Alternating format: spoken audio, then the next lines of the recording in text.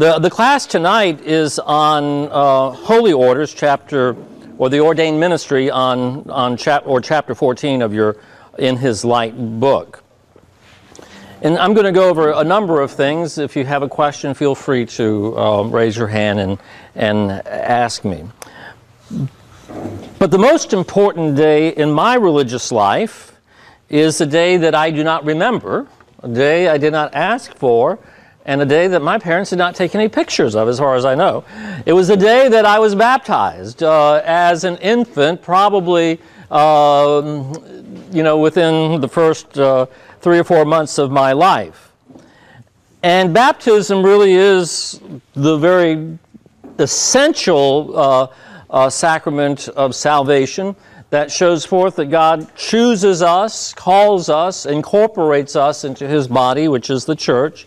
And it is there that we come to know, love, and serve Jesus Christ in this life in order to be happy with Him forever in the life to come, which He has gained for us through His incarnation, His life, His public ministry, His baptism, His death on the cross, His resurrection, His giving of the Holy Spirit, and His promise of returning at the end of time in His second coming.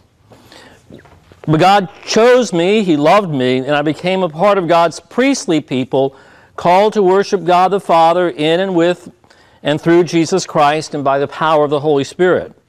In this way, we share in the church's highest form of worship. And among the priestly people of God, all of us who are baptized, God chooses men to share in the ministerial priesthood or the ordained ministry. And in the sacrament of Holy Orders, there are 3 groupings, and we'll talk about each of those as I progress tonight. The highest grouping, or the fullness of sharing in the priesthood of Christ, is that of bishops. Secondly, priests who are ordained by bishops to assist bishops in their ministry. And then deacons who are ordained by bishops to assist bishops and priests in the ministry of the Word of God and caring for the needs of the poor, among other things. And we'll talk about that specifically. But the ordained ministry of the Catholic Church is a special call from God. And some of you may know or may not know, I was the vocation director for our diocese from 1986 until 1998, which meant I had the responsibility of recruiting candidates for the priesthood for the Diocese of Savannah, of screening them when they applied, following up with them once we accepted them in the seminary, and then working with the bishop to make sure that they were properly formed in the seminary, that the seminary gave good recommendations and evaluations of them, and that the bishop then should call them to ordination. But in terms of the call to the priesthood, 2 things must be necessary or present.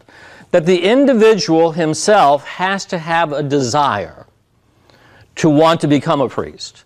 And there are different levels of desire, obviously.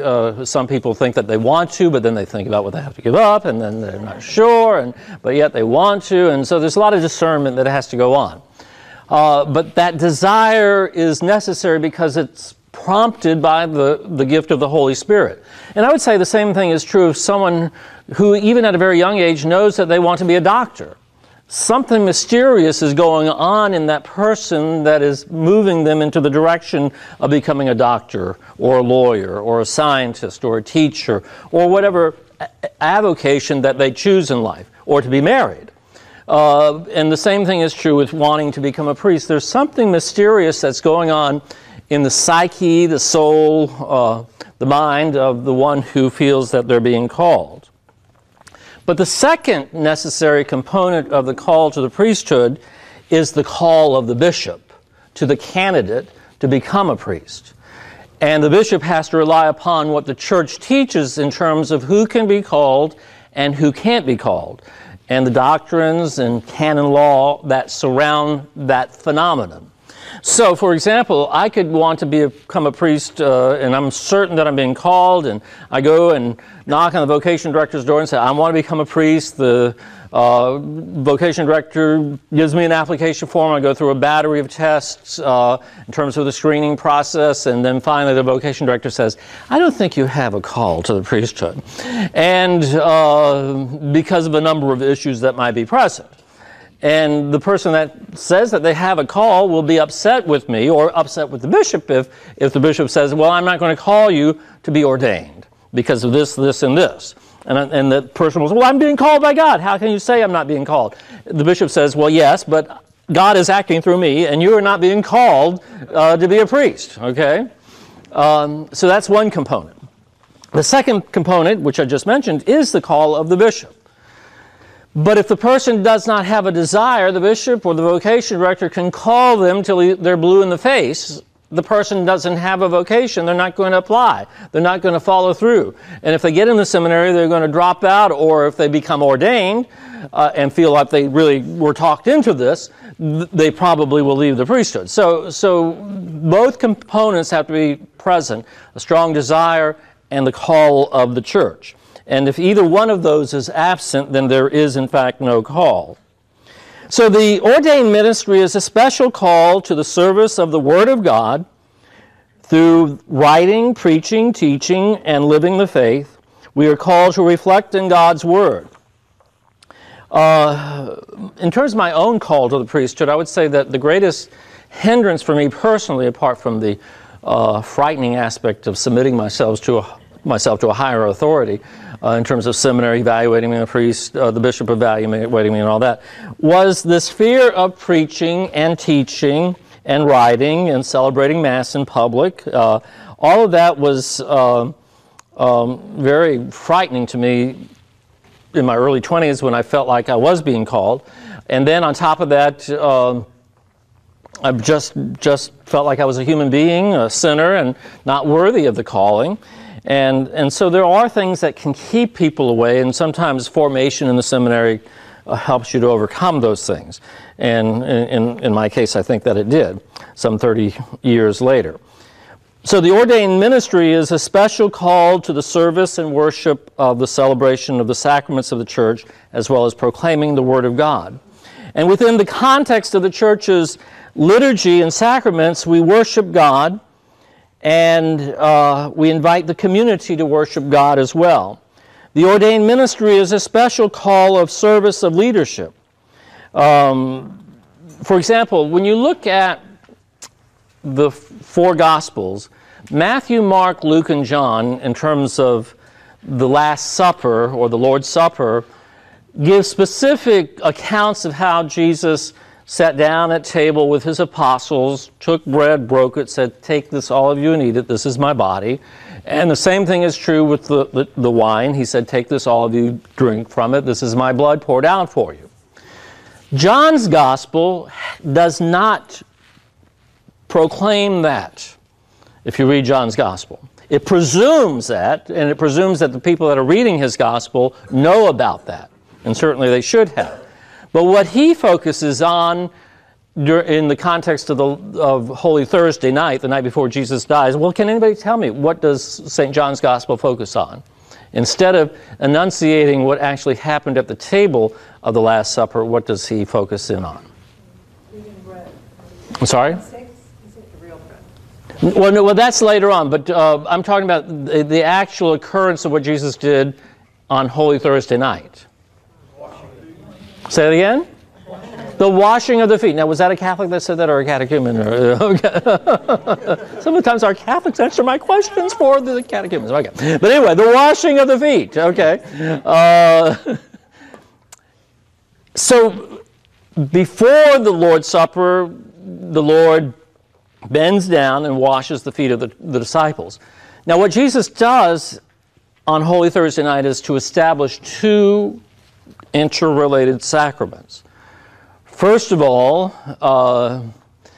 he institutes the Most Holy Eucharist, the Mass, by doing what he did at the Last Supper with the bread and the wine.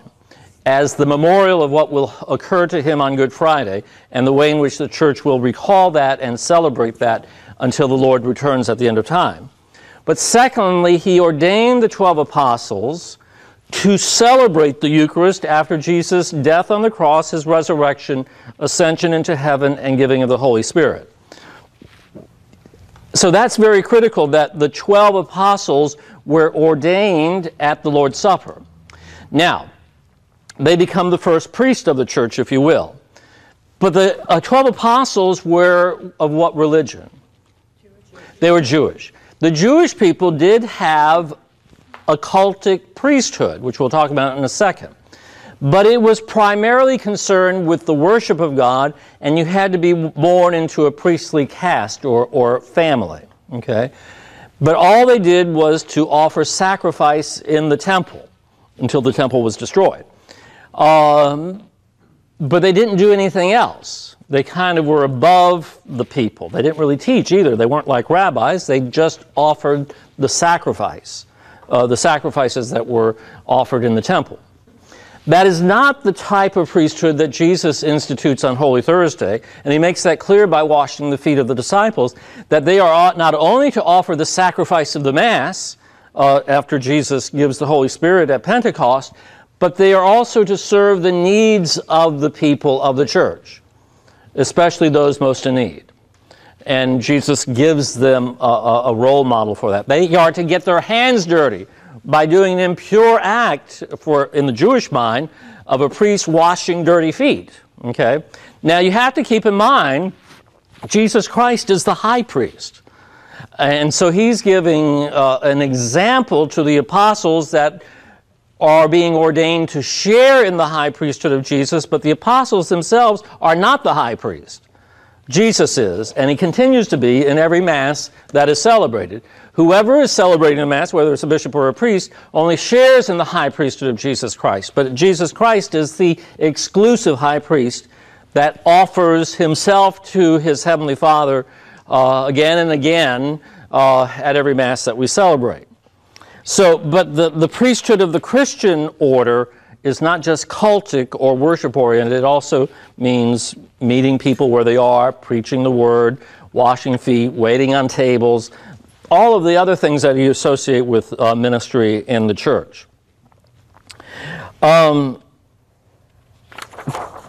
that's why John's Gospel emphasizes that aspect, whereas the other three Gospels really don't go into that much of a detail.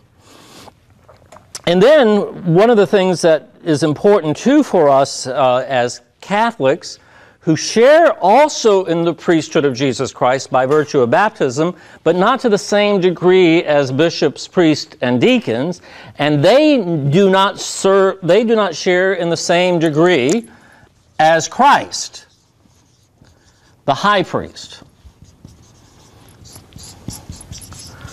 We only share in that. And the laity share in that to a certain degree as well. All of us, men and women, who comprise the laity. And even ordained priests are configured to the laity, even as they are configured to Christ when they offer the sacrifice of the Mass or any of the sacraments. We're not independent of the people. In fact, we represent the people as well as we represent Christ at the altar. We represent the people's worship and sacrifice, but the priest also represents Christ, who is the high priest. So one of the most important parts of the Mass is when the deacon or the priest says, the Mass is ended, go in peace. And we say, thanks be to God. But we're not saying thanks be to God because the Mass is over with and we can go home. We're saying thanks be to God so we can be followers of Christ. We will be a priestly people in the world in which we live, at home, at work, at play.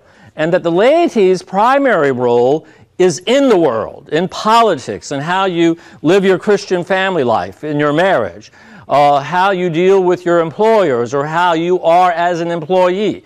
Your Catholic faith has to be lived in that context, and we have to bring the principles of Jesus Christ to every aspect of our secular life and make that holy, and to make our lives holy.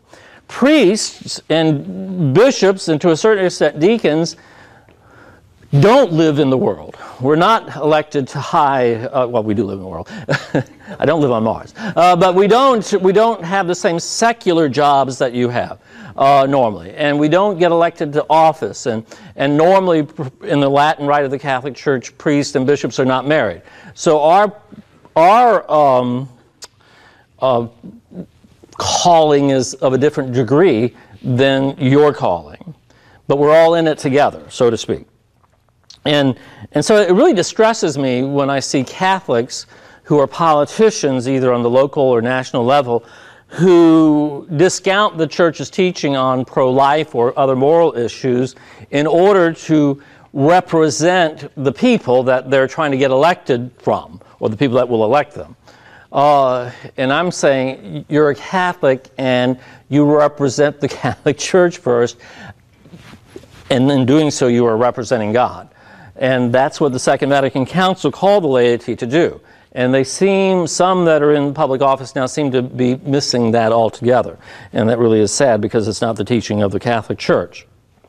So, in the Western Rite of the Catholic Church, which is also called the Latin Rite, Catholic priests are also called to celibacy, and bishops are called to celibacy. For most of us who are priests, it must be also a call and a gift. And not all are called. So not everyone is called to be a celibate person. Not everyone is called to be married.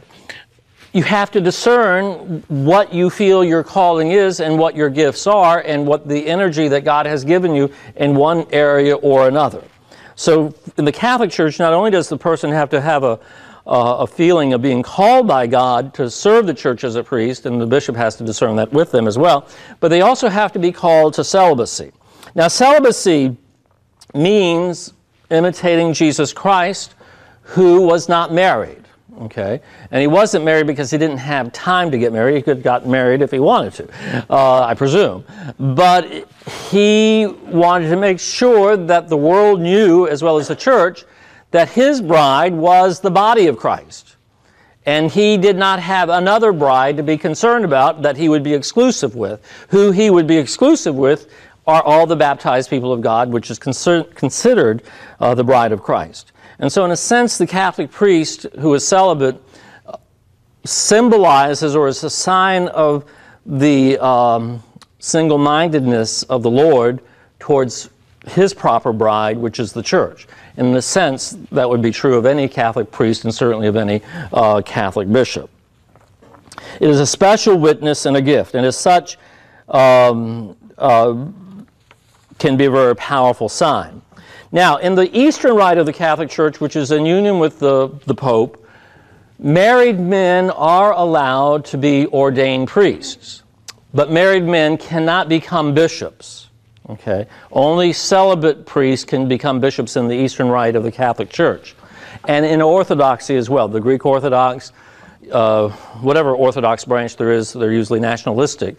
They do allow married men to become priests, but even in the Orthodox Church, they have never allowed priests who are celibate to marry. You see the difference there? So if you're going to become a priest in the Eastern Rite of the Catholic Church or in the Orthodox Church, you have to go out and get married first. And I think the custom, quite frankly, is that you can be married and in the seminary and then be ordained a married priest, or at a certain point in your seminary training, you can indicate that you want to go out and find a wife. You leave the seminary, go out and find a wife, then you come back and conclude your seminary training and you are ordained. But there are many others in the Orthodox Church as well as in the Eastern Rite of the Church who feel called to celibacy, and they commit to a celibate lifestyle, make a promise of that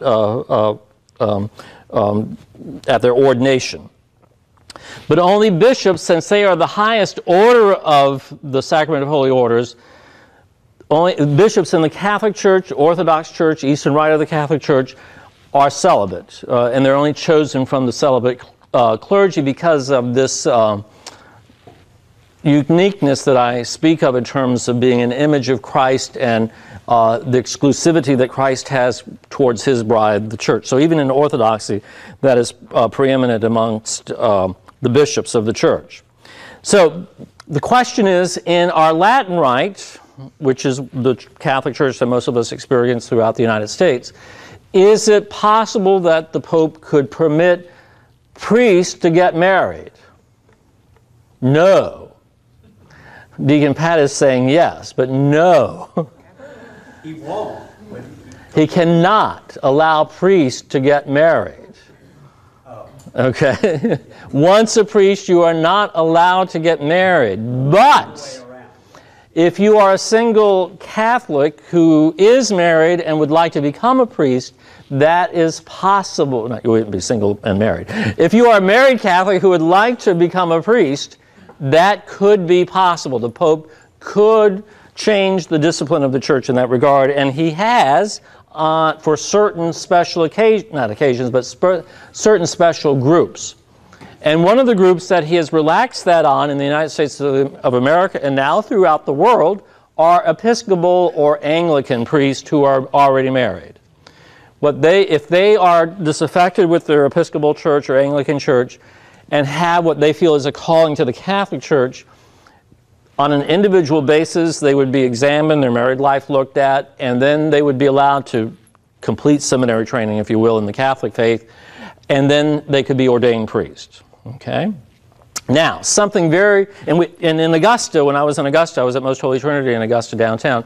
My associate pastor for the whole 14 years that I was there was a married priest. Okay? But he had been a former Episcopal priest. His wife participated in the life of our parish. He was a lector. He had seven grown children, all of them married. He had grandchildren. And he functioned just as I did. He heard confessions just as I do. He's dead now, but died, what, 2 years ago, 3 years ago, something like that. But he had been an Episcopal priest to begin with. The only awkward time that I ever experienced in the parish was not from my parishioners. They all accepted him and loved him, and Most Holy Trinity was a very traditional parish. It is a very traditional parish. They didn't bat an eye. But occasionally he would preach on Sunday about his wife and children, and name them by name, his wife, and I'd be greeting people after Mass, and we'd have visitors from other places, and they'd come up to me and say, "Is this a Catholic church?" And I said, "Well, why are you asking?" Well, he was talking about his wife, the priest in there. I said, "Oh, yes, we are a Catholic church." And then I had to go into this whole explanation that I just gave you. But in addition to this privilege, it's called the pastoral provision, Pope Benedict XVI has taken it one step further and more radical than what Pope John Paul II did in terms of allowing certain Episcopal clergy to come in to the Catholic Church.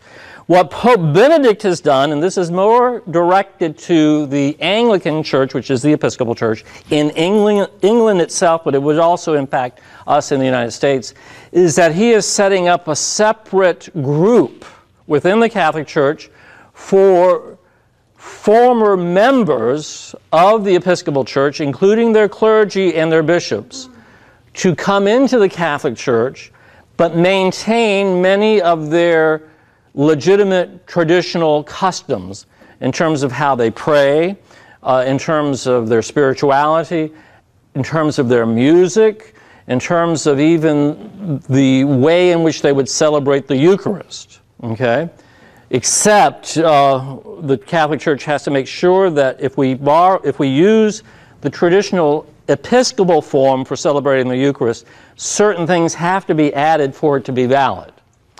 And then the priests of the Episcopal Church would be reordained, even if they're married, and could celebrate the Mass, but as an Episcopalian would, except for these minor changes that I'm describing. Does everybody understand what I'm saying? Yes, yes. A little bit. Actually, Pope John Paul did this to a limited degree back in the 80s, and I think it was when the Anglican Communion began ordaining women, and you had in the United States several parishes and even one diocese who said, "We can't take it anymore. We want to come home to Rome." And if I can elaborate a little bit, the reason why this is allowed is because the Anglican liturgy essentially began as a Catholic Mass. The Anglican Mass was always unique and somewhat different from the Roman Rite. And so when the Church of England split off from the Catholic Church in the 1500s, they took the Catholic liturgy with them and Protestantized it. So it's really a matter of just correcting the Protestant deficiencies to restore it to its Catholic status. Basically, that's correct. Now, the other interesting thing about what Pope Benedict is allowing is that they are now becoming their own dioceses. For example, if we had, let's say that every Episcopal church in Macon wanted to become Catholic, okay? How many parishes would you say there are in Macon, Episcopal churches? 3 or 4, okay.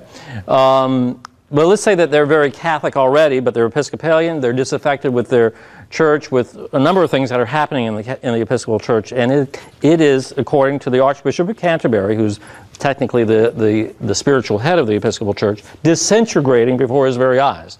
It is in total chaos, and that's creating a lot of angst amongst Episcopalians.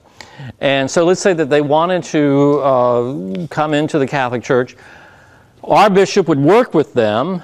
All the members of those churches would have to go through kind of a convert class preparation. Their clergy, if they're male, would go through a process of discernment and being taught what the differences are between Catholicism and what they are accustomed to. And then they could be ordained. And then if there was a bishop in this area that wanted an Episcopal bishop, he could not be ordained a bishop because he's married, but he could be ordained a priest and given the status of what is called an apostolic administrator, where he could wear the bishop's mitre and the crozier and have authority over the 3 parishes here in Macon, independent of Bishop Kevin Bolin of the Diocese of Savannah. That's what's unique. And that's kind of unique in the history of the church, yes. Yeah, it's sort of like the military. Right.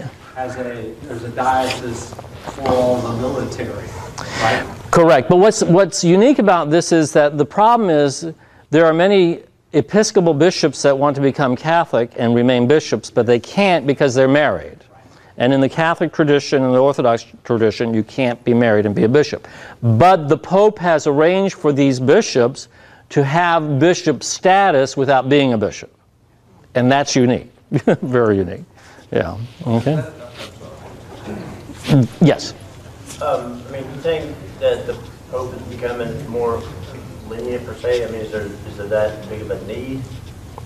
Well, what he is concerned about, Pope Benedict, is Christian unity. And quite frankly, he would see unity as people being drawn into the full communion of the Catholic Church. So he is making a way for that to occur for Episcopalians or Anglicans. Also, I mean, is that kind of creating like a Catholicism version 2.0 or something, or I mean, Say that again. I have to remember that one. Mark Luther, he liked some things about the Catholic faith. Well, then in certain things he didn't, so he went and started his own branch. Because if it's well, what has to happen with these Episcopalians that are coming in, they have to accept all the teachings of the Catholic Church.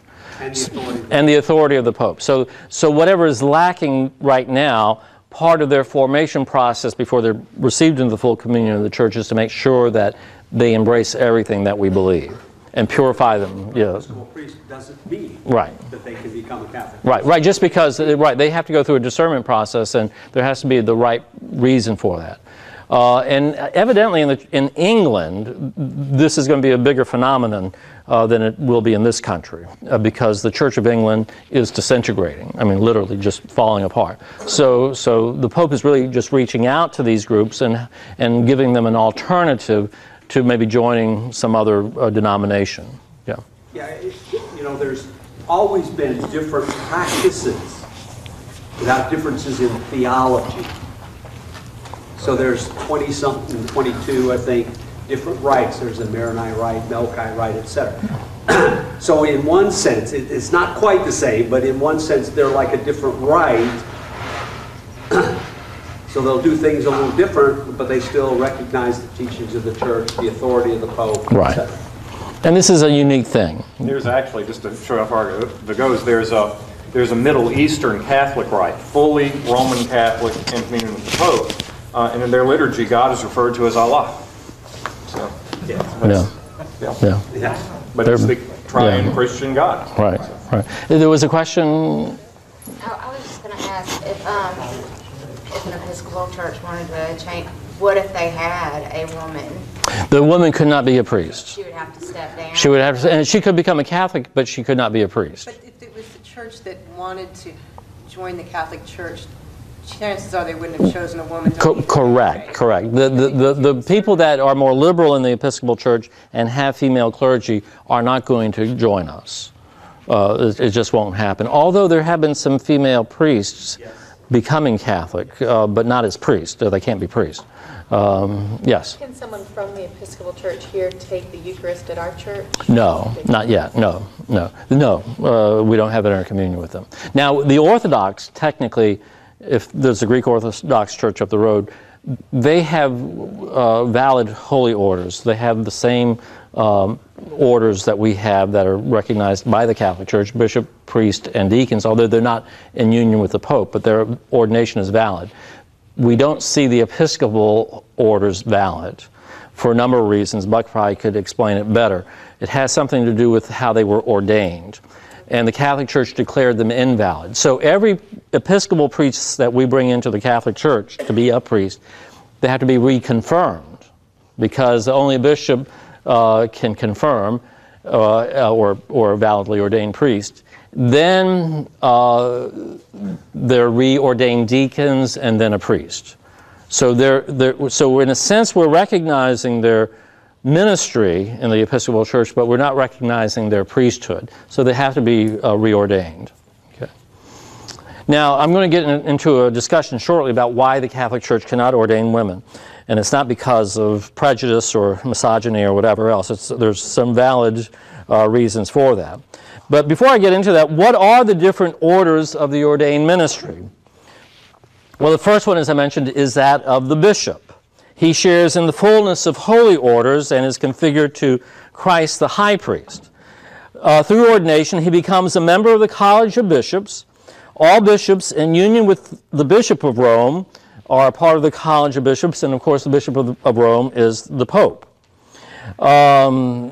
Now, in terms of the call to become a bishop, it occurs through the Pope. The Pope calls priests to be bishops, but the Pope has different personnel in this country that assist him in selecting bishops for various dioceses. So when Bishop Bowen was called to be a bishop from our diocese, and for this diocese, he was called by the Pope to do that, okay? And there was a papal letter read at his ordination as a bishop in the cathedral in Savannah, stating that Pope John Paul at that time had called him to be the bishop of the Diocese of Savannah. Okay, so that is the way in which it occurs. The bishop shares in the mission of the total church under the authority of the Pope. So the bishop is not independent of the Pope, but he's not really, you can't say he's an employee of the Pope. He's his own bishop in his own right within his diocese, but he has to be in union with the Pope. And only a bishop can ordain a deacon or a priest. So I have no authority, let's say, to ordain somebody a deacon in this parish. Only the bishop can do that. And certainly I can't ordain somebody a priest. And then 3 bishops are needed to ordain a bishop. Okay, so when when Bishop Bowen was ordained a bishop, and I was there for that, the Archbishop of Atlanta was the main ordaining bishop, and then there were 2 others that assisted him in that. And that's even true, I think, in the Episcopal Church. There has to be 3, yeah, in the Orthodox Church as well. Bishops share in the office of teaching, sanctifying, and governing the church. The next order is that of priest, and you can also use the term presbyter. Well, how do you spell presbyter? P-R-E-S. P-R-E-S. P-Y. Okay. And the priest helps the bishop in his ministry of proclaiming the gospel, shepherding the faithful, celebrating the Eucharist and the other sacraments. Priests are co-workers with the bishop and are obedient to the bishop. So when I was ordained a diocesan priest, and I'll talk about the different kinds of priests in a second, I made two promises. I promised celibacy, first of all, lifetime celibacy for the sake of the kingdom, and then I promised, secondly, obedience to my bishop and his successors. Now, obedience in the sense of not blind obedience and do with me whatever you want, but obedience in the areas of faith, morals, and church law. Okay, so I don't have to promise obedience to the bishop in terms of what would be something that I wouldn't have to promise obedience to him. Yeah, picking up his laundry, and washing it, Now, it probably would be a good move for me to do that, But I can say, Bishop, this really is not what I was ordained for. And then in terms of canon law, certainly he can move me about, and I'd have to be obedient to that. Do they ever move bishops, or will they always stay at their diocese? They can be moved. Now, ideally, they should stay in their diocese. In fact, Pope Benedict said something about that, but in practice, that's not the case. The bishops that are very good at being bishops, if they're in a small area, like our diocese, they're going to get kicked upstairs somewhere else to a larger diocese. And so, for example, the Archbishop of New York, who will eventually be named a cardinal, Archbishop Timothy Dolan, he was the rector of a cathedral, the rector of a seminary in Rome, and then was named bishop and became an auxiliary bishop, a helper bishop in St. Louis, which was his hometown. But then he was named the Archbishop of Milwaukee shortly after that, and now he's the Archbishop of New York. And it's because of his skills, to be quite honest with you. So the Pope would have named him to New York, which is extremely important in the Catholic Church to have somebody that has New York skills, if you will. And he does in many ways. He's quite a character. I'm also united to the bishop. I'm not in private practice. When you look at a lot of Protestant denominations, especially the not the traditional ones, but the more non-denominational ones, what we're seeing now is that these are becoming family businesses. And somebody is the chief executive officer instead of the pastor, and when he dies, their son or daughter is going to take over, or some other family member. Okay, and this really seems to be kind of against what the Bible teaches in terms of this. Yes. Yes. Well, we had our history like that. We did. That's why we have celibate priests now. These other ones haven't learned from that. Right. When priests were allowed to marry in the Catholic Church years ago, not priests, but married priests, married men becoming priests, when the priest died, guess who wanted the property? The family, yes. So one way to deal with that was say, well, we're not going to let priests get married. But then church law, I think, took care of the property issue later on. But there was a real struggle with the wife and the children of priests wanting to maintain their lifestyle once the priest died or whatever. So that could have been that is a problem. The order of deacons assists the bishop and priest. They may baptize. Deacon Pat can baptize. He can witness marriages. He can preside at certain aspects of funerals that we have, like the wake the night before or the graveside service, and he can preach a homily during the funeral mass. Deacons are also called to the social ministry of the church, like assisting the poor, setting up soup kitchens, that kind of thing, or working in those kinds of places, depending on what they want to do. Now, in terms of deacons, there are two types of deacons in the Catholic Church today. One that is called permanent, of which Deacon Pat is, and the other one is transitional. Now, a transitional deacon is someone who is studying to become a priest. So before I was ordained a priest, I was ordained a deacon in November of 1979, and I functioned as a deacon until June 7th of 1980. And it was kind of like an internship. I could do some of the things that a priest could do, but not everything. I couldn't hear confessions. Deacon Pat can't do that. I couldn't celebrate the Mass, but I could preach at it. I couldn't celebrate any of the other sacraments, but I could assist, and I got other experience. I could teach and preach and all that. But my vocation was not to be a deacon. My vocation was to be a priest. Deacon Pat's vocation is to be a deacon. That's why he's called a permanent or vocational deacon in the Catholic Church. Now, in terms of priest, there are two major types. Diocesan also known as secular priests, and religious, who belong to a religious order, priests that belong to a religious order, or a religious institute of some kind. So I was ordained for the Diocese of Savannah by our bishop and committed my life to not only the Bishop of Savannah, but to the Diocese of Savannah. So I will never be moved outside of Savannah unless the bishop kicks me out for some reason. And if he reads my blog, he might. So it's another story. But anyway, so I am stuck here in the Diocese of Savannah, which covers the southern half of the state of Georgia, including Columbus, Macon, and Augusta. All three of those cities are on the top end of the diocese, and everything south of that. I could have been ordained for a religious order like the Franciscans or the Jesuits, the Dominicans, Glen Marys. There's all kinds of different ones. And my commitment would be to that religious community and their superior, who's not necessarily a bishop. In fact, he wouldn't be a bishop. He'd be a priest that's elected to be the head of that particular order. And they could send me anywhere where they are. So I could be in Macon, Georgia, or I could be in Europe or in Africa or wherever they have communities of priests doing ministry, okay? And usually they have a specialized ministry of teaching or of parish work or whatever. But I'm still a priest. But a religious priest, in addition to the promise of obedience and celibacy, also takes a vow of poverty, meaning that they won't own anything personally, but everything that they have is owned by the religious order that they live with or that they're associated with. As a secular priest, I can own property. The car that I have is mine.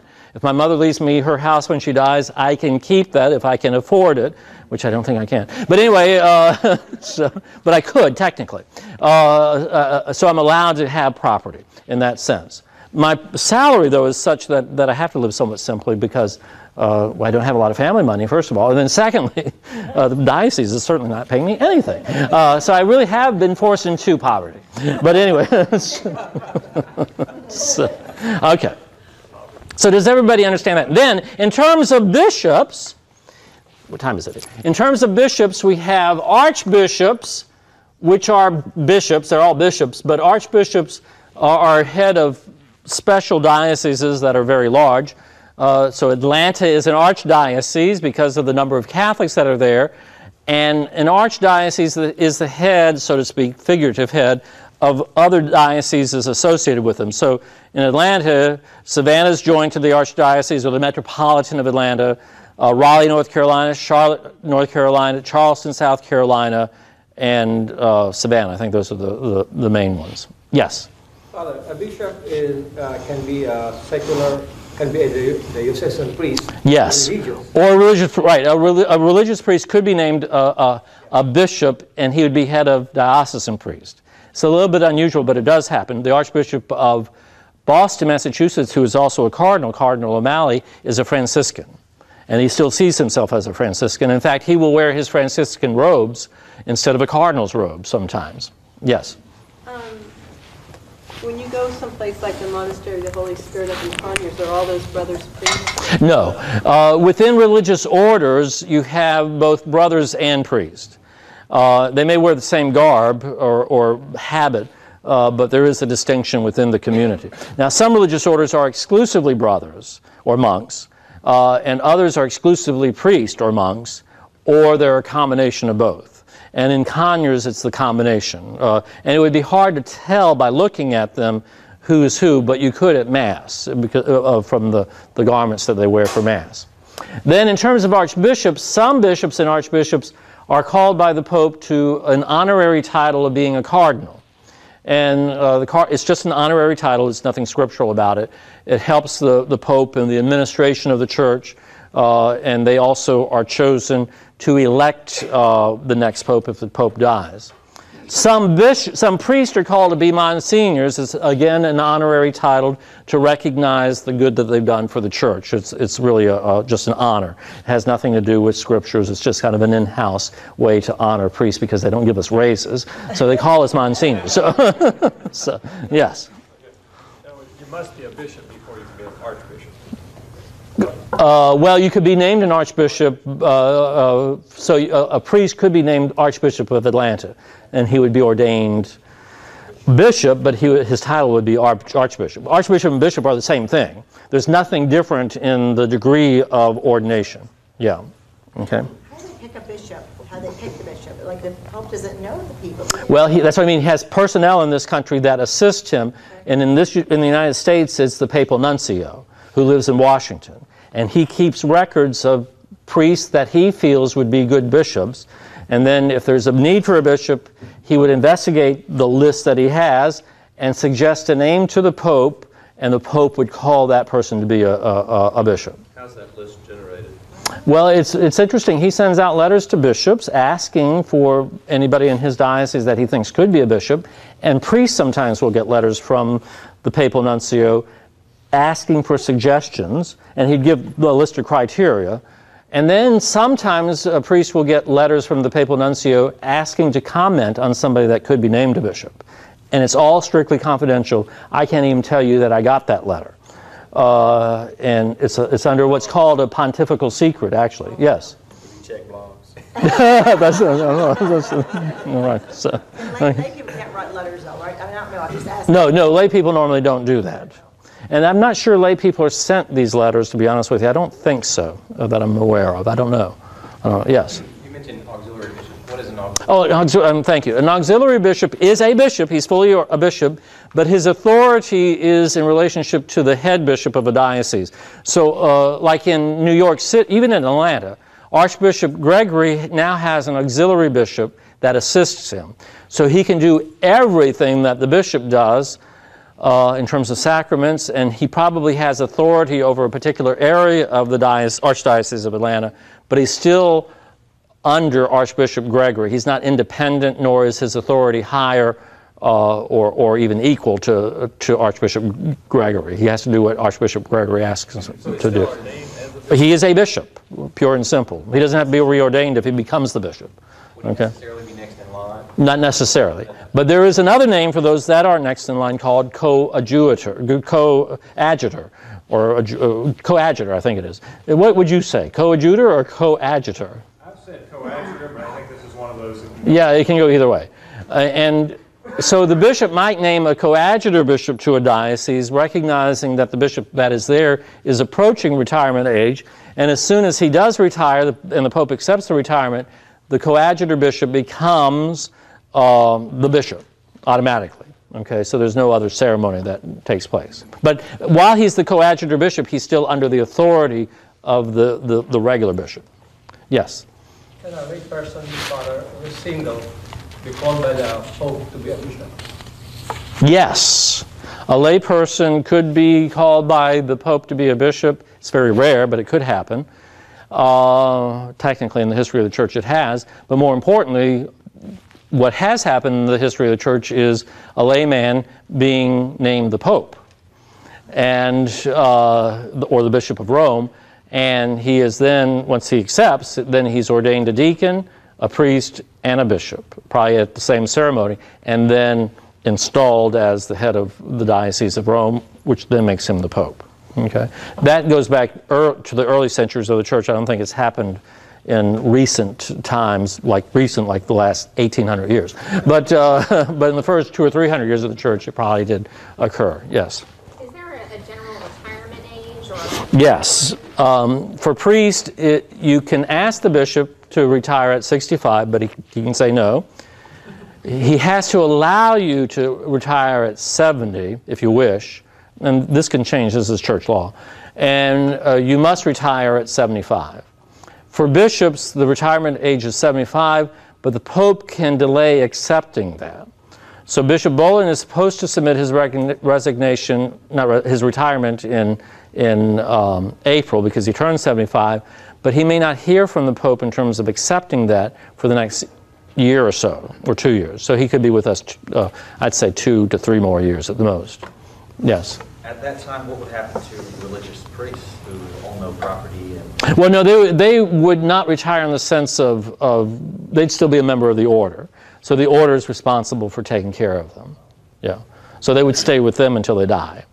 And most of these religious orders have very good homes, if you will, or monasteries, and health care and all the rest of that. Okay. Yeah, but keeping up the monastery and convents is a big undertaking. And they Certainly is, and they're getting older too, right, Yeah. right. But there are other ways to take care of that if that collapsed, let's say. They can sell. Yeah, or join another larger monastery or something like that. Okay. The ordained ministry has its roots in the Old Testament, as I talked about, that there was a cultic priesthood in the Old Testament to offer sacrifice in the temple. They would sacrifice all kinds of animals, usually lambs or sheep, but also larger animals, goats and oxen and the rest of that. And this was to appease God, and then, you know, but there was a cultic worship in the temple. And the priest in the Old Testament was seen as a mediator between God and the people. Not ordained, but born into a priestly family. And they would offer sacrifice on behalf of the people to God. The New Testament views Christ as the eternal high priest who sacrifices himself for our salvation. He is the Lamb of God. We only share in that priesthood. And so on the cross, Jesus brings to a conclusion the sacrificial aspect of the temple, and it's interesting that that does come to a conclusion, and he then establishes himself as both the high priest and the victim, the sacrificial victim, and that experience is what offers God the praise and worship and sacrifice needed for our salvation, but now for an eternity. Okay? And that eternal sacrifice is perpetuated in the Catholic Mass, of which the priest or the deacon, now acting in the person of Christ to point to the high priesthood of Christ, shows forth Christ continuing to offer himself on our behalf. So when Jesus died on the cross, his sacrifice was for everyone in the past, everyone living at the time of the historic crucifixion, and everyone to come in the future. Okay? So on this side of eternity, salvation is still being worked out and Christ is still offering himself. He's not being re-crucified, but he's still offering himself for everyone that he died for on Calvary, past, present, and to come. So the church in every period of time is experiencing the fruit of the sacrifice of the cross at Mass. It's still offered for us. But the work of salvation is complete in heaven. Christ has won the victory. Satan has been conquered. Sin has been conquered. And we are reconciled completely to God in heaven. Okay? But on this side of heaven, eternity is being given birth to. Okay? And it is being already experienced in heaven, but not quite yet here on this side. Does that make sense? Okay, we're talking about a philosophical way of looking at the world. Satan has been conquered, but in this life, he doesn't realize it, or I guess, or he's still in the throes of the final battle in terms of eternity, but it's already been won. Does that make sense? Okay, so in a sense, eternity is already here, but not yet for us. But for those who are in heaven, it is complete. And there's no power of Satan there whatsoever. Eventually, it will be true on this side of eternity, when the Lord Jesus returns. And everything is reconciled. It's all rushing about, but there will be a completion to salvation history, but it hasn't happened yet. So prior to that completion, the elements of the battle or the remnants of the battle are still being fought, in a sense. Okay? Yes. Pride and deception. So his deception shall continue just out of pride. Right. Trying to win the battle. Right. Which is lost. Right. It's all a part of the deception, and he's deluded. So that's It's the ultimate insanity to think that the God who created you, you can win. Right. win a war. But what he can do is pull people in his direction. And that's the battle that's ongoing now.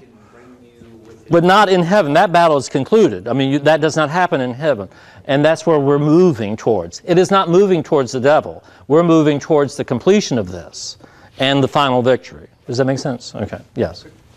Could you discern a little bit the occult that you referred to a while ago in form of the priest sacrifice of the Old Testament? The cult, I mean, in the sense of... The word that you were using, Well, cult means worship, not a cult in the sense of a negative, or the Moonies or whatever cults there used to be. Cultic means worship. That's the most important thing to keep in mind. Yeah, the cult, the cultic worship, not cult in the negative sense. That's a good point there.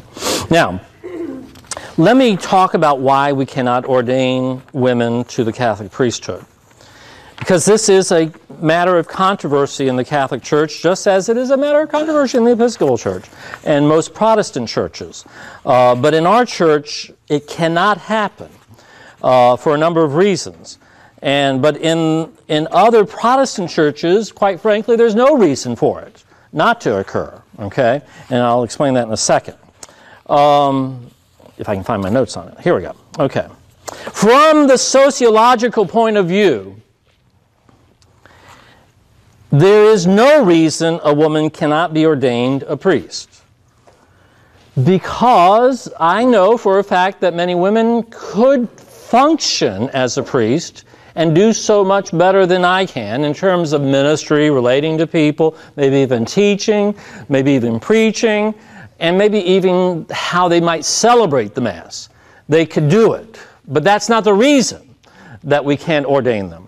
But certainly if that was the only reason, then that would be wrong. So from a sociological point of view, there is no reason why a woman can't be ordained a priest. And the reason I say that is that, maybe 50 or 60 years ago, we would not have seen women in roles of leadership in our culture, right? That much. But that has certainly changed. We have women now running for president, running corporations, doing a good job at being leaders in the secular and governmental realm, okay?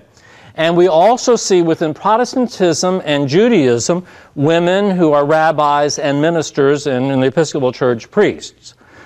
And for all practical purposes, from what I can tell, they're doing a good job, okay? So from a sociological point of view, there's no reason for it not to be occurring.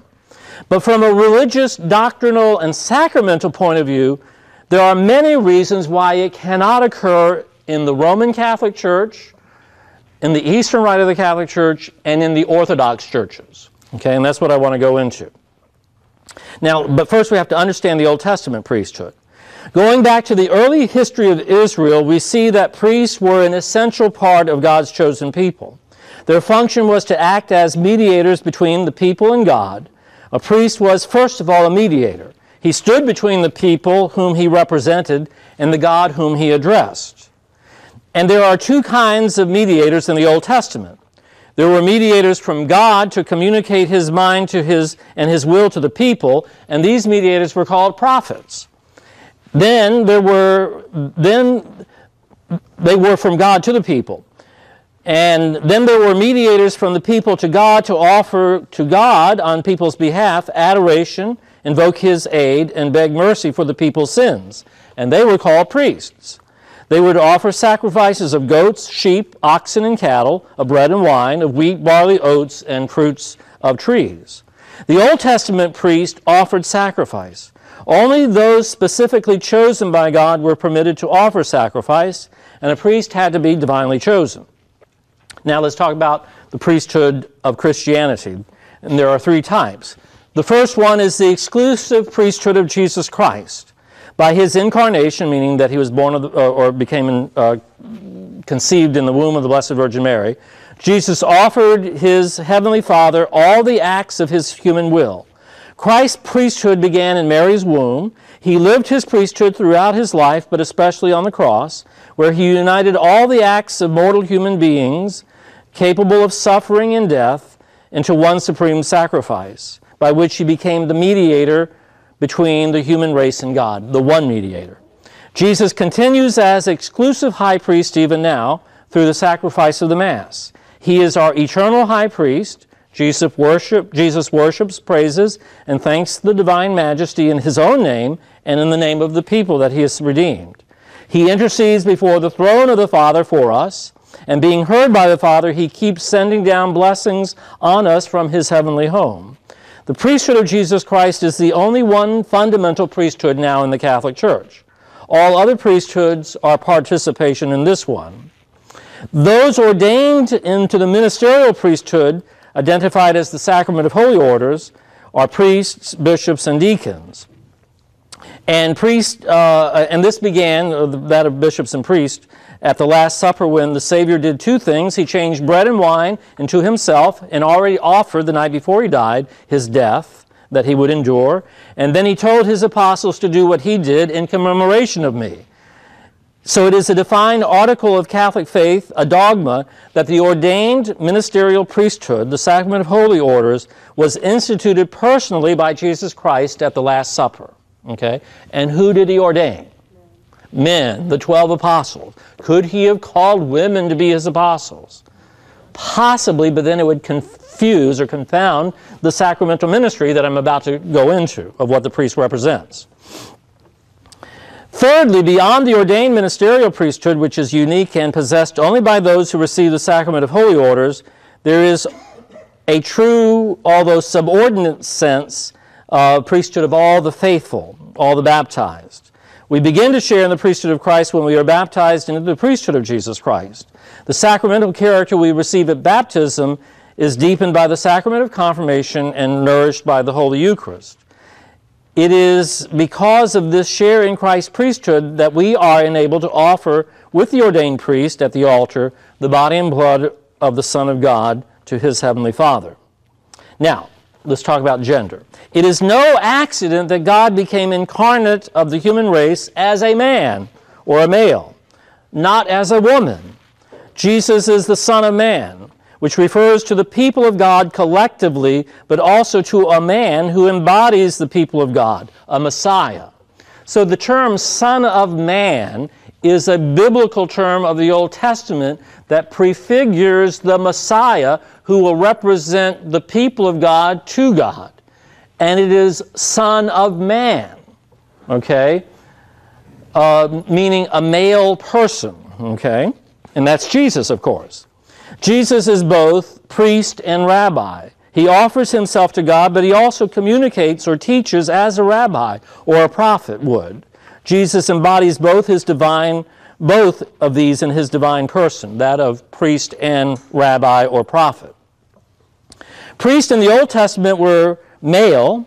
This was in complete contradiction to the false pagan religions that had female priestesses. So keep in mind that in the English language, priest is male, priestess is female. And normally priestess has what connotation even in the English language? Or paganism. Okay, so that's an important thing to keep in mind. And that's true in the Old Testament as well. The Catholic ordained priesthood is configured to the exclusive high priest of Jesus and also to his rabbinical function during his public ministry or prophetic function. The Church teaches that at the sacrifice of the Mass, the ordained priest or bishop acts in the person of Christ. Christ offers himself as the sacrificial lamb who is consumed. And, we break the bread at Mass, which is the body of Christ, and then we consume him. Just as in Old Testament sacrifices, after the sacrifice was made and the burnt offering was offered, what do you think they did with it? They ate it. It was good stuff. Okay, so the same thing occurs in the sacrifice of the Mass, if you will. Okay, but we're receiving our Savior, not that he becomes a part of us, but in order that he would allow us to become a part of him. So the consummation or the destruction of the victim is not a good term, but that's really what occurs.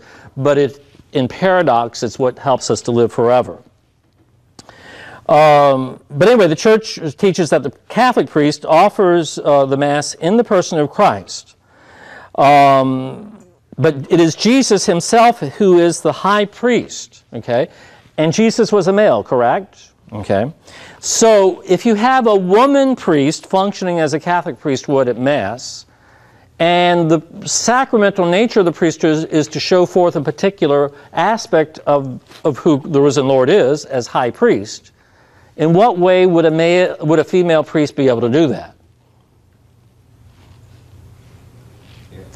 She can't. I mean, do you see the disconnect?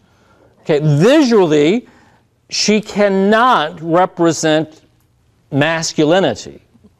Well, maybe she could, but no, you know, but visually, she cannot represent masculinity, and the maleness of the risen Lord, who is the high priest. Now, secondly, and this is probably even clearer, Jesus is also the bridegroom of the church. The church collectively is seen as the bride of Christ and the mother of the faithful, because through the church, new members are born through holy baptism. So in a sense, Christ, the high priest and the bridegroom of the church, begets children through his bride, the church, through holy baptism, not through a physical conception and birth. So the maleness of the priesthood and the femininity of the church collective is essential to traditional Orthodox Catholic belief. Okay? So, if the priest, meaning me, or the bishop, is meant to be a visual sign, sacramental sign of the bridegroomness of Jesus Christ, and the church collectively the bride of Christ, what sign value would a female priest have at the Catholic altar?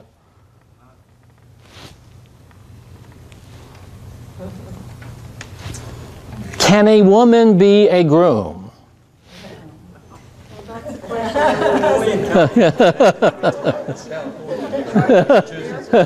Well, no, but even in gay marriage, it's two brides if they're female, or two grooms if they're male. Okay? Thus, in the Episcopal Church, which allows ordaining women, they have no problem with two men being married or two women being married, because it doesn't matter. We're saying it does matter, okay? The maleness of Christ is important. The natural order of marriage is important, man to woman, and we cannot overturn natural law for social convenience or fads that are current in our secular culture. What about deacons? Could they be a woman, or does it? Sometimes they act like that, but no.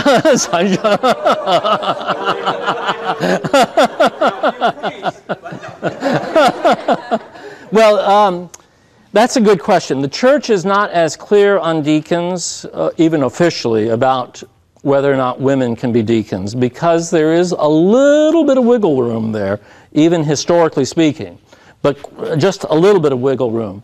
But in the sense of the overall unity of priests, bishops, and deacons, correct, because there's a progression. So I don't think that it would occur. But there were deaconesses in the early church, but they really weren't ordained.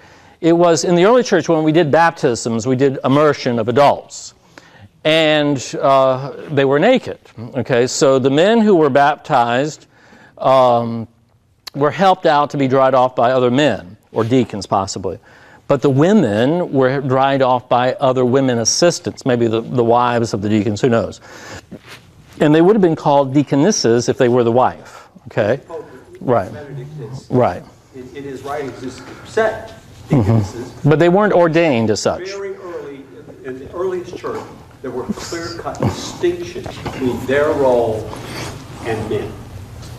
From the very earliest church, there were clear-cut distinctions. Right. Now, one of the things that's happened in the Catholic Church, it's not official, but it will not happen officially, but there has been a move within what we would call radical feminism in the Catholic Church to eliminate all masculine pronouns and feminine pronouns, either referring to God or to the church.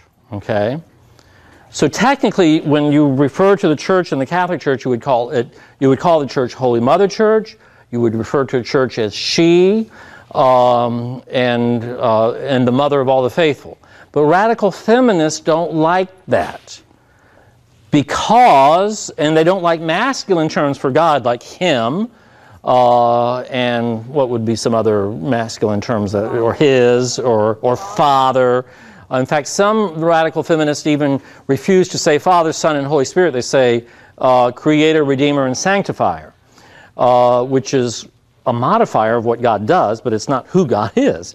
God is Father, Son, and Holy Spirit. Now, he might be Creator, Redeemer, and Sanctifier, but that's something he does. It's not necessarily who he is. So there's a heresy being promoted when you only refer to God as by what he does rather than who he is. It's like, what would be the case of that in human interaction? That you appreciate somebody not for who they are, but for what they do. Like, oh, you're a millionaire. I really love you. Rather than you as a person. So it's a very materialistic way of viewing God. In fact, in the Catholic Church, there were some priests who were baptizing infants, saying, "I baptize you in the name of the Creator, the Redeemer, and the Sanctifier." And I think it was the Cardinal Archbishop of Boston, when he got wind of this, because it occurred in Boston, who ordered every one of those priests to go through the records, find out who it was that they baptized using that formula, and told them that those children were not baptized and that they had to re-baptize the children using the correct formula. Okay. It did happen in Australia. Yeah, and it happened in Boston too, as I recall. And it probably has happened elsewhere, but the bishops don't know about it. But it's an invalid baptism. So if you neuter the church as she, and you neuter God as he, and then you can refer to both of them as it, then it doesn't matter about the spousal relationship, does it? And that gets the camel's nose into the tent of ordaining women as priests. Okay? And that's probably what happened in the Episcopal Church, to a certain extent. But the Episcopal Church does not have the same high sacramental understanding of the priest as high priest, bridegroom, and good shepherd. In fact, they may not even have that period. I don't know. Would you say, where's Buck at? What would you say, Buck? They tend to be... even in their traditional theology. They tend to be very ambivalent about it at best. So technically, their theology and doctrine could open the door to a female priesthood. Yes, I think so. Yes. And also, if I could just add, that this whole gender-neutral thing really de-emphasizes both personhood and the importance of carnality or the theology of the body. Right. Because everyone we know is a he or a she. So if you see, I went to a radical Catholic priest who talked about God came to earth to reveal to us God's truth about the nature of God's self. Just taking out, you turn God into a thing, and how can we relate to that? Right. So it downplays the whole notion of human carnality and personality. Father, when my husband Mark was going to Yale Divinity School to become an Episcopal priest, you weren't even, this was back in the late 80s and the 90s, you were not allowed to say father or he. For God. Right. Correct. If you were in class speaking, you were not allowed to say that. And that unfortunately was true in some of our Catholic seminaries, especially in the 70s and 80s. Well, you would avoid all these male references, so you would say God. And it'd only be God. God's house. And God, God's self. God, you would never say himself or his. It's always God's. But God is a male term, which is odd too. They don't say goddess, although some may be using that term. I don't know. What you'll hear sometimes is... change the language. It's funny how I can't do this liturgically. I pull out of context. But you'll hear people and you'll come tell they've got a huge chip on their shoulder. Somebody help me through this. I can only remember the first line since I'm not a mess. May the Lord accept the sacrifice at your hands. Oh, that's right. Praise and glory of God's name. Yeah. So, what is your pray, brothers and sisters, that my sacrifice and yours may be acceptable to God the Father Almighty. May the Lord receive the sacrifice at your hands for the praise and glory of His name, for the well-being of God's church. Yeah. In order to drown out what people say His. Right. Right. You can tell that somebody there is just got an attitude problem. And, you know, part of this is the old heresy in terms of a dualism, in terms of the physical doesn't really matter. Right. Rather than the idea that we are spiritual and physical beings, and what we are physically is important. Now, it is also important to say that when we speak of God the Father, that we're speaking of a pure spirit here. We can't say that God is necessarily male, but that he would embody the totality of creation in a sense. Yeah. So it's not that we're saying that God is a man, but we can say that Jesus Christ, who is the second person of the Blessed Trinity, is a man. Right, Jesus called God Father, and he also called God Abba, which is Daddy. So you can't get away from it. But those who want to retranslate the Scriptures want to use gender-neutral terms, even for those references. So how is the church handling this? Well, officially the church is not allowing it, but you still have people that are pushing it. So it's not official by any means. They think they can affect change from the bottom up. This ain't going to happen. In fact, they're failing. They're falling apart, just like the Episcopal Church is falling apart. I mean, the same thing's happened to a Catholic feminist that's happening to the Episcopal Church. Pope Benedict, I think he says it well, and he said, you know, I mean, obviously God incorporates femaleness, but those are not titles. His titles are Father. His Correct. title is Son. But you can also say that Jesus Christ, the body of Jesus Christ is the church, correct? He is the head, but together there's feminine and masculine characteristics there. So that's important to know. Yeah. So does everybody understand why Catholics and Orthodox cannot ordain women? It's not a prejudice or behind the times or we're against social innovation. It has something to do, everything to do with the sacramental character of the Sacrament of Holy Orders as it relates to Christ, the high priest and bridegroom of the church. This theology that I've just enunciated is not true for Baptists. They don't have the Sacrament of Holy Orders, or Methodists. They don't believe in the Sacrament of Holy Orders. Lutherans don't either. Episcopalians do to a certain extent. But the churches of the Protestant Reformation did away with all the sacraments except two, baptism and Eucharist, okay? But in our sacramental theology, the Eucharist is related to the priesthood, correct? Because Jesus instituted that at the Last Supper. So we would say that what traditional Protestantism of the Protestant Reformation did was to diminish the nature of the Eucharist or Holy Communion by eliminating the sacrament of Holy Orders. But because they did that, it doesn't matter who presides over their celebration of the Lord's Supper. They don't have a sacramental understanding of that. So it doesn't matter. Okay? But if you're a Catholic, it does, or an Orthodox Christian. So I'll turn it over to you. Well, yeah, Pope John Paul said it. He said, you know, because people were raising the issue, and he said, you know what? This has been the constant teaching of the church, and I can't go against what Jesus did and said. You know, well, that's a good point there, and we'll talk about this later on in terms of papal infallibility. Catholics are saying, well, he's the Pope, he can change that. And the Pope has come out and said, I have no authority to change that. Exactly. He can't do whatever he wants to, willy-nilly. He has to be faithful to the tradition of the church. Yeah. A couple more. Okay, one more, and then you have the questions because we're going late. What was the... Just one more. Okay, yes.